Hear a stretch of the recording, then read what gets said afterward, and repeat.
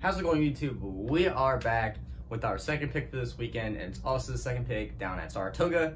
It's the Diana Stakes, which is a grade 1 on the turf, 1 1/8 miles for fillies and mares.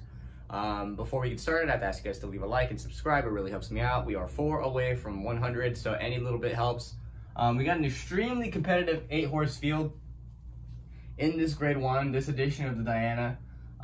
Races like this are the ones that make racing great because we have 4 horses on the back end here that I can make probably a bunch of different scenarios and arguments for, as well as, you know, maybe a pace scenario or not a pace scenario, sorry, a closing scenario for that rail horse in the 1 as well. So possible long shot there on the 1, La Signaire, Santana Jr. and Bryn Walsh. But I think the race is going to come down to the 4 on the bottom end here. Harvey's Little Goyle I have starred, I have Summer Romance starred, and I have Altica starred. The only horse I have crossed off here that I cannot make an argument for is Magic Attitude at 12-1, Castellano and Delacour. The pace scenario should be pretty clear. It's going to be Summer Romance, I believe. Summer Romance should be the one that that goes out. I think that the pace scenario for this filly or this mare, I guess, this mare is the key to its victory if she wants to win. The pace will be the easiest way for her to go. She is the quickest of the quick here. I believe La Signaire is probably one of the second quicker ones.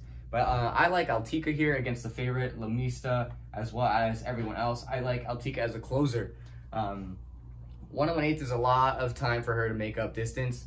And they've battled before out in Dubai, and Summer Romance got the benefit of the victory out there. So maybe this time at Saratoga on this turf course, Altica comes back and gets some revenge. La Mista is the 5-2 favorite, Ortiz Jr. and Chad Brown, a great duo. All 4 of these horses are extremely competitive in this race. They all can win.